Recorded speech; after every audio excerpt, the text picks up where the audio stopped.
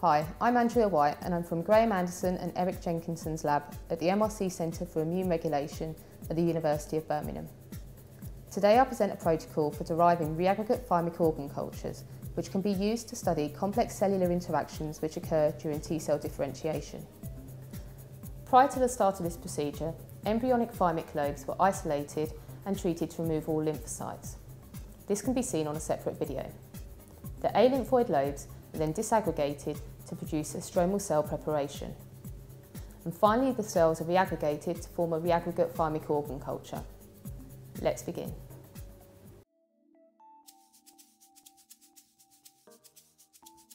After 5 to 7 days in culture, the lobes should be ready to disaggregate for stromal cell preparations.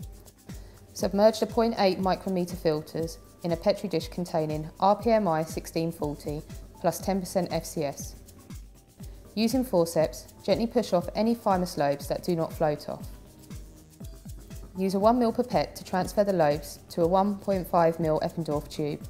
We recommend no more than 50 lobes per Eppendorf tube. Allow the lobes to settle to the bottom of the tube under unit gravity and remove the medium. Wash the lobes with 1 ml PBS and then let the lobes sink to the bottom again. Repeat this for a total of 3 PBS washes. Remove the last PBS wash and add 600 microlitres of a 0.25% trypsin solution. Place the Eppendorf tube in a 37-degree incubator for 25 minutes. Gently triturate the lobes using a 1 ml blue tip on a pipette for 10 seconds, and then place back in the incubator. After 20 minutes, pipette the lobes up and down to completely disaggregate them. It should take about 30 seconds to achieve a single cell suspension.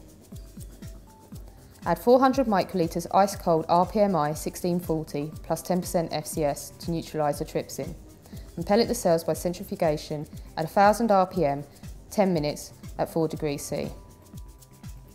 Remove the supernatant and resuspend the pellet in 1 ml rPMI 1640 plus 10% FCS.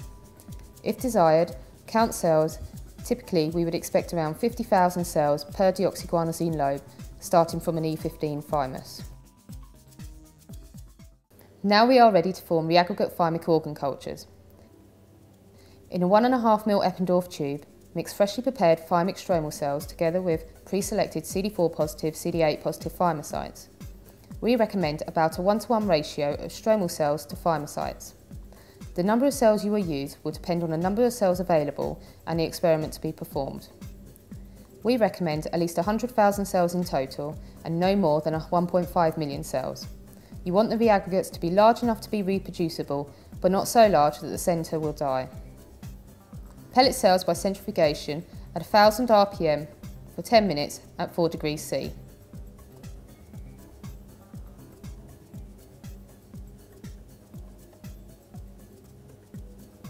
Assemble the organ culture filter. Carefully remove all the supernatant in stage with a P200 pipette. Vortex a cell pellet for 10 seconds to form a slurry. The volume should be around 1 to 2 microlitres. Mouth pipette the slurry into a finely drawn pipette, keeping the suspension of cells at the tip of the pipette. Under our dissecting microscope, carefully mouth pipette the cell slurry onto the centre of a 0.8 micrometer filter. Ideally, cells should be placed as a standing drop in a circle of 1 to 2 millimeters in diameter.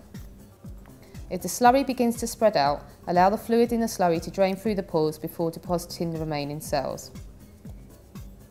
Place the dish in a plastic sandwich box and seal as for thymus organ cultures, and place the box in an incubator. Reaggregate cultures form into intact structures within 18 hours of culture. After 4 to 5 days of culture, they will generate both CD4 positive, 8 negative and CD4 negative, 8 positive mature thymocyte subsets.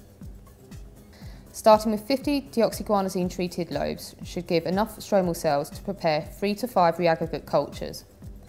These cultures typically appear as coherent mounds of cells that can be pushed off the filters using forceps without disrupting them.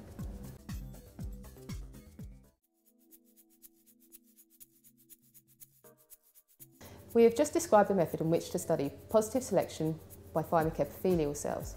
This method can also be used to study dendritic cell-mediated negative selection.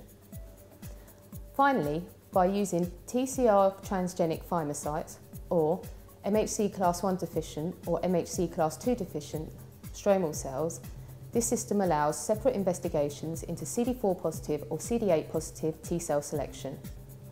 Thanks for tuning in.